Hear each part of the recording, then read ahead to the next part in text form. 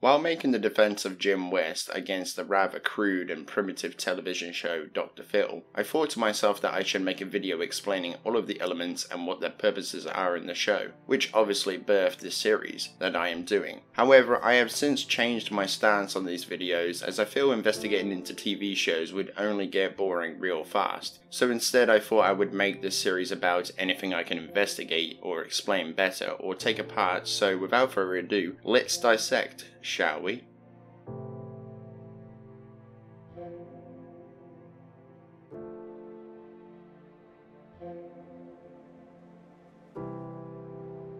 Kicking it all off, we are going to be focusing on Dr. Phil, showing the elements and explaining the overall purpose in the show, and then we will be moving on to the now cancelled show that is considered to be the British Dr. Phil show for the wrong reasons, Jeremy Kyle, as there is one element in that show that no other would be stupid enough to even consider in the screening process. So the first element in the Dr. Phil show is a cinematic introduction sequence, or as I like to call it, where they show a bunch of clips, home recordings and interviews alike, cut the interview clips to splice up more drama to increase viewer engagement. As I said in a previous video, drama sells probably more than sex does. The sequence's overall purpose in any instance is to hook the viewer in with the drama on screen, so they become more invested in the family's or guest story, aka more viewers, more ratings.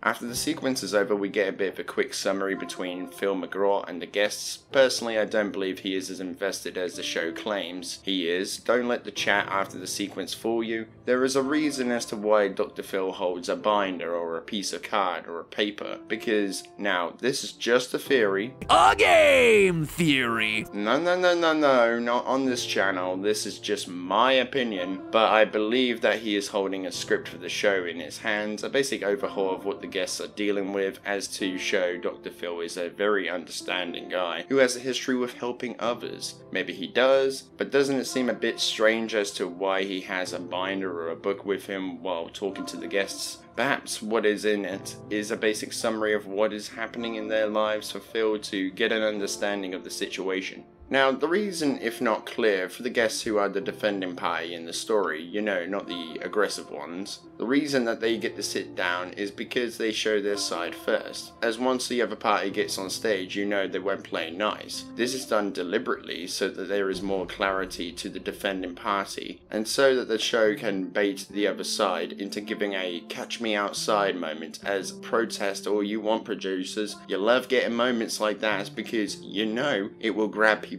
attention and go viral, and by doing so they gain fame and fortune from it. The next element in Dr. Phil's show is the live studio audience, and their jobs are to provide a sense of emotional clarity. Like, say for instance, when a heartwarming moment happens, their jobs are to go, aww. Kinda like when a girl sees a cute pet, mostly kittens or puppies. But the main reason for them being there is to egg on a certain guest to get a reaction from them that will hook the viewer again, becoming even more invested within the show. Because a spicy, drama-filled show is more likely to grab people's attention when they slap the big reality TV show sticker on it. And I hate to say it, but it's true that other people's frustrations or rage moments is funny to most people, along with other people's blunders are inherently funny to most people, and other people's misfortunes are highly entertaining.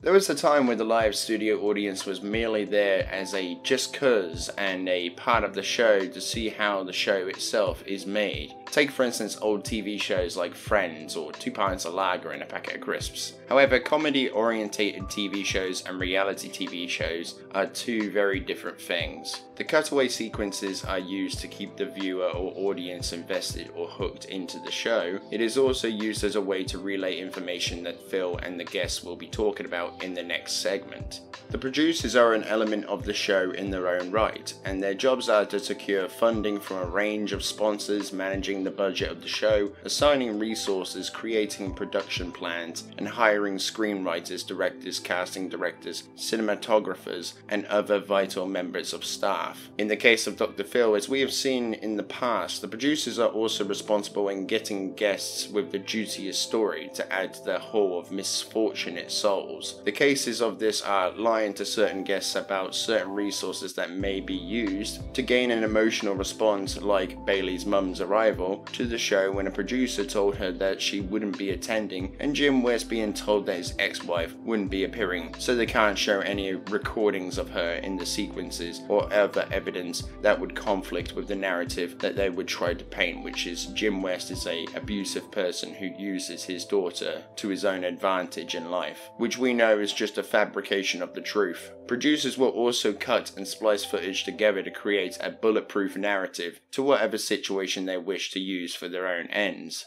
The next element I will be talking about are the releases that the producers make the guests sign before they are allowed to take part within the filming of the show. There are a lot of releases that basically cover their asses, like not being able to be violent towards members of staff, including the host, but most importantly, you can't talk about the filming of the show and prior events to filming. For example, behind the scenes and permission to air the episode that they will be starring in. This is basically in a nutshell to prevent backlash towards themselves, whether that be in the filming of the show, on social media or other platforms, or within a lawsuit. So it doesn't matter what they do to you, you won't be able to do anything unless you want the producers' lawyers or solicitors to sue you for breaching the release or show contract. So effectively, when signing that release, you are selling your soul to the devil. The person the show revolves around is an element within itself. Producers will take out any little hiccup in editing the episode. Anything that makes the host look bad or dumb will be deleted to preserve that malevolent god complex that the show seems to have, as that is how it is presented to be. So it's no wonder that people who support these host TV stars would have the impression that they can do no wrong. Let's move on to the last part of this dissection, and that's what eventually killed Jeremy Kyle.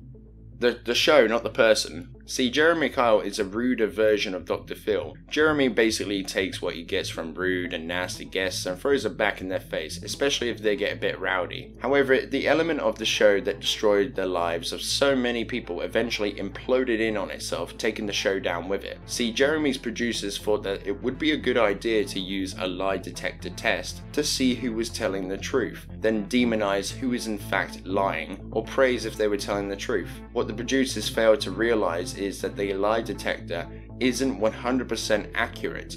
There are a lot of different variables that can play on the detector, whether that person has a weak heart, high blood pressure, a pacemaker, and so many other conditions that can play out or even help the results, which is why lie detectors are rarely even used anymore, as several reviews did show that these devices are only 70% accurate at best, and the percentage can vary between different experts. So for Jeremy Kyle, I only have one thing to say to you: if you're going to base your entire case around one variable, then do yourself a favor and just don't, as that is a recipe for disaster. See, if Dr. Phil's show is a circus, then Jeremy Kyle's show is Russian roulette. See, at least after appearing on Dr. Phil, you can still pick up where you left off. But with Jeremy Kyle, if it gets quote-unquote prove that you lied, then you are thereby untrustworthy to everybody. Good luck finding employment after that, or what's worse, the show could have a pedophile on the show and it gets proven that he isn't one, only to find out they got it wrong, and same for the other way around. The person would wind up in prison. At least Dr. Phil's team actually haven't blundered in that direction, but use more manipulative tactics to make the big bucks. I guess common sense just isn't for everybody, or at least when money and ratings are involved.